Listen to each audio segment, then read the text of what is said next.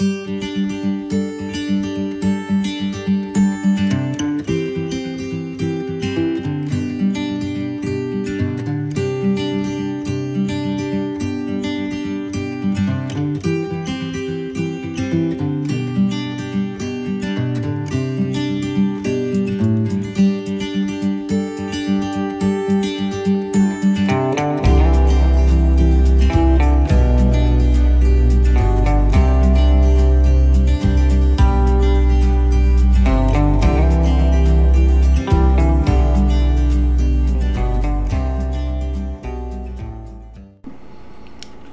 we're on event 26 yesterday with Lazarus, and we titled the message All the Right Words.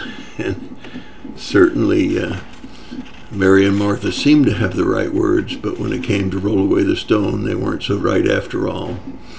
But today in event 27, in John chapter 11, verses 45 through 54, and we're still in AD 29, we see the results of raising Lazarus. Remember, Jesus said that if you'll only believe, and he was raised, and he also said it was going to be for the glory of God, and it says that many believed in him as a result of the raising of Lazarus. However, we know there's always some bad parts too, and we need to think about the fact that in chapter 11, verse 35, it says that Jesus wept. Now, most people that are told they got to memorize 10 verses, that's one of the ones they pick because it's 2 words. But I want to ask you a question. Have you ever thought why he wept? Did he weep out of compassion? Did he weep for Mary and Martha? Did he weep because of the pain and the problems they had to go through? Did he weep for Lazarus and the fact that he had to suffer death? Or, my speculation, he wept because he had to bring Lazarus back from heaven. That heaven is such a wonderful place. He wept over Lazarus having to come back from heaven to live a few more years here on earth. In any case, he wept. And so we go on to verse 46. Some went to told the Pharisees about the raising of Lazarus.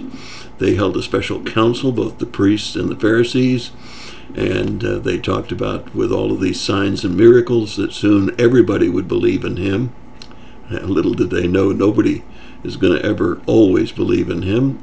There's going to always be those that doubt, even though he has raised people from the dead and done all of the miracles that he did. And we have the Bible to testify to all of the effects leading into his life and his resurrection. But nevertheless, they were concerned that everybody would believe in him. Then the Romans would come and give all of the authority that the Hebrews had to the Romans. The Romans would take away from the Hebrews and give it to Jesus. In any case, they had this meeting, and Caiaphas, who was the high priest that year, said it was expedient for one man to die for the people, that the whole nation should not perish. And so we see that the Holy Spirit put into the mind of Caiaphas to say these words. Tells us clearly that in the scriptures in verses 51 and 52, because that's exactly what Jesus did. He died for everyone, and we know that those words were put into Caiaphas' mouth by the Holy Spirit. In any case, we see that from that day forward, they planned to kill him. And verse 54, it says that Jesus no longer could walk publicly amongst the cities and towns where he was, and that he had to withdraw into the wilderness of Ephraim, and there he would stay until it was time to go to the Passover.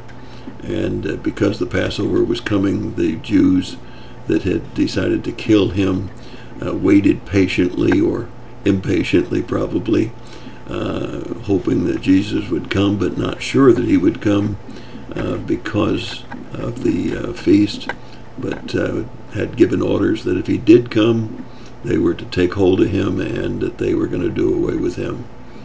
Well, I think it's important to realize that God's timing is always perfect. Let me say it again.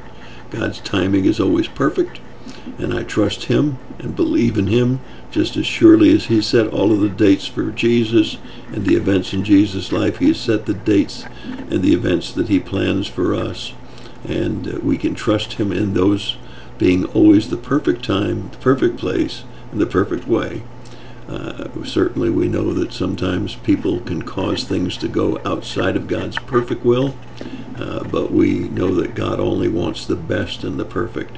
And so we need to continue to trust him and to believe in him, to know that he has the power to resurrect the dead and the power to give us an eternal life in heaven, not our bodies, but our souls, and so that we can know that we'll live for eternity with him. And read Revelation chapter 21.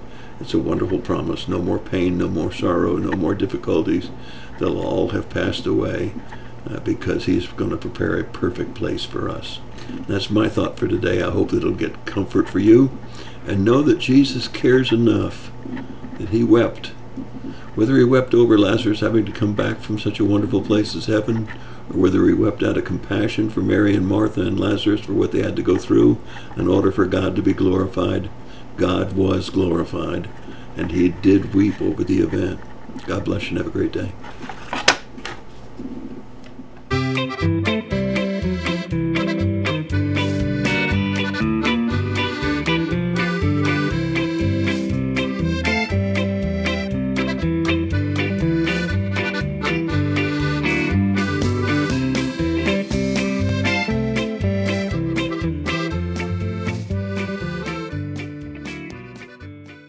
We can know for certain about salvation through the Roman road. Romans 3:23, for all have sinned and fall short of the glory of God. Romans 5:8, but God demonstrates his own love toward us, and that while we were yet sinners, Christ died for us. Romans 5:6, for while we were still helpless, at the right time, Christ died for the ungodly. Romans 6:23, for the wages of sin is death, but the free gift of God is eternal life in Christ Jesus our Lord. And Romans 10:9, that if we confess with our mouth Jesus is Lord and believe in our heart that God raised him from the dead, you will be saved. God bless you and have a great day.